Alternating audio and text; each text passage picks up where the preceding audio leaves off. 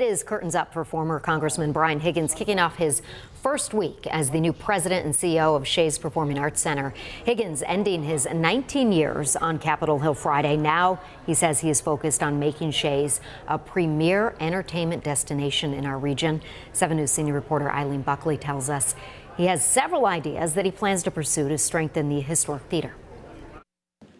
And we want to make Shea's more accessible to more people. Former Congressman Higgins is on a new career path as president and CEO of Shea's Buffalo, leaving behind political theater to now grow this iconic theater he calls magical. Its ornate nature, aesthetic beauty, is a basis from which to get people more invested emotionally and financially in this extraordinary offering. And Higgins says the best way to begin growing Shea's reach is to tap into the Ontario market, where 40% of the entire Canadian population lives. We will aggressively pursue a plan to cultivate new patrons to the arts in Buffalo from the province of Ontario. But Higgins is not just in charge of Shea's.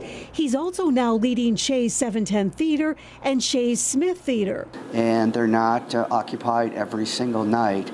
And we're going to take an aggressive look at trying to offer more things to more people that want to enjoy this extraordinary collection. And while the Broadway series is very popular here at Shea's, Higgins says he wants to make other enhancements to improve the theater. There are a number of opportunities here in the theater district to inject new viability, excitement into the theater district. Higgins says he wants to create new partnerships with local organizations like the Michigan Street African American Heritage Corridor.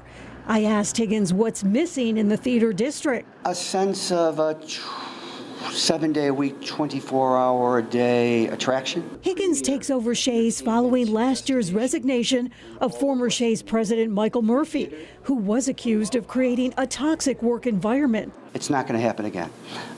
We will respect everybody. We will recognize the great service that they provide to this great institution. Eileen Buckley, 7 News, Buffalo.